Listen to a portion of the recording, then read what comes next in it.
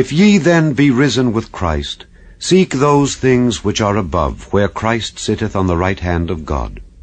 Set your affection on things above, not on things on the earth. For ye are dead, and your life is hid with Christ in God.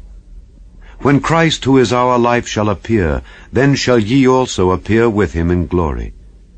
Mortify therefore your members which are upon the earth, fornication, uncleanness, inordinate affection, evil concupiscence, and covetousness, which is idolatry.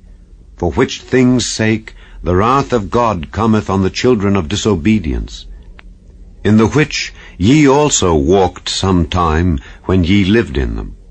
But now ye also put off all these: anger, wrath, malice, blasphemy, filthy communication out of your mouth. Lie not one to another, seeing that ye have put off the old man with his deeds, and have put on the new man, which is renewed in knowledge after the image of him that created him, where there is neither Greek nor Jew, circumcision nor uncircumcision, barbarian, Scythian, bond nor free, but Christ is all, and in all. Put on therefore, as the elect of God, holy and beloved, bowels of mercies, kindness, humbleness of mind, meekness, long-suffering, forbearing one another, and forgiving one another, if any man have a quarrel against any. Even as Christ forgave you, so also do ye. And above all these things put on charity, which is the bond of perfectness. And let the peace of God rule in your hearts, to the which also ye are called in one body, and be ye thankful. Let the word of Christ dwell in you richly in all wisdom, teaching and admonishing one another in psalms and hymns and spiritual songs, singing with grace in your hearts to the Lord.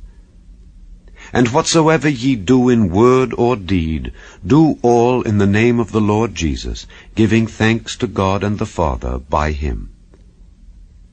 Wives, submit yourselves unto your own husbands, as it is fit in the Lord. Husbands, love your wives, and be not bitter against them. Children, obey your parents in all things, for this is well-pleasing unto the Lord. Fathers, provoke not your children to anger, lest they be discouraged.